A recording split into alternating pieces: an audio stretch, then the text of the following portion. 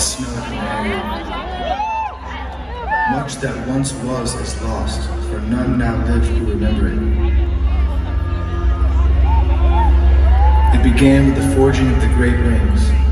3 were given to the elves, immortal, wisest, and fairest of all beings. 7 to the dwarf lords, great miners and craftsmen of the mountain halls.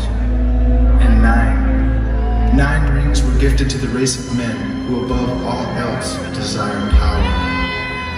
For within these rings was bound the strength and will to govern each race. But they were all of them deceived, for another ring was made. Deep in the land of Mordor, in the fires of Mount Doom, the Dark Lord Sauron forged a master ring, and into this ring he poured his cruelty, his malice, and his will to dominate all life. One ring to rule them all. One. But the sun resisted. The last alliance of men and elves marched against the armies of Mordor, and on the very slopes of Mount Doom, they fought for the freedom of Middle-earth. Victory was near, but the power of the ring could not be undone. It was in this moment, when all hope had faded, that Isildur, son of the king, took up his father's sword. Sauron, enemy of the free people's Middle-earth, was defeated. The ring passed to Isildur, who had this one chance to destroy evil forever. The hearts of men are easily corrupted, and the ring of power has a will of its own. It betrayed Isildur to his death, and some things that should not have been forgotten were lost.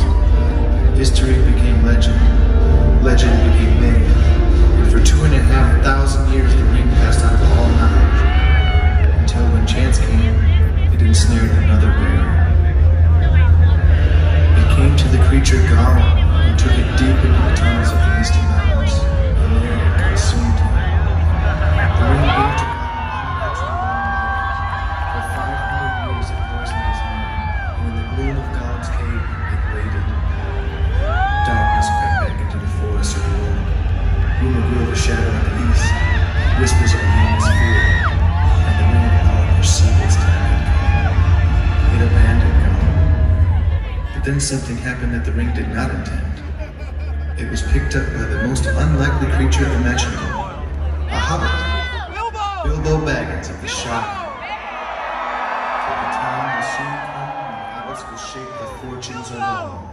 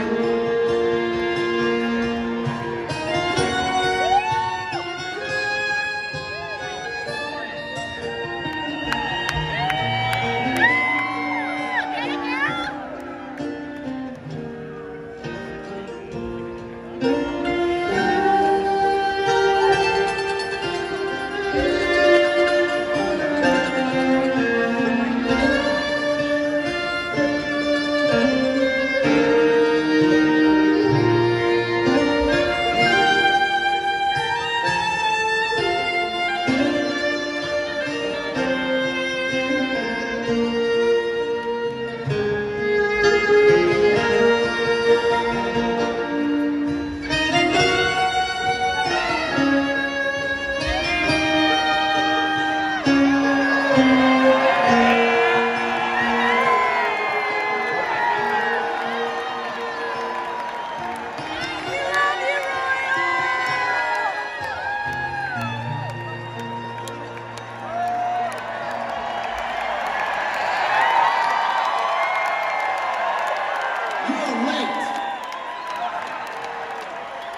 wizard is never late, Frodo Baggins. Nor is he early. He arrives precisely when he intends to.